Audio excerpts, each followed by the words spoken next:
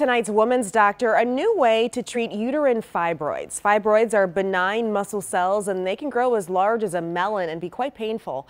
The new procedure is called Acessa. It's minimally invasive, laparoscopic, and use radio frequency ablation. Mercy Medical Center Dr. Latasha Murphy says it's an outpatient treatment that involves small abdominal incisions.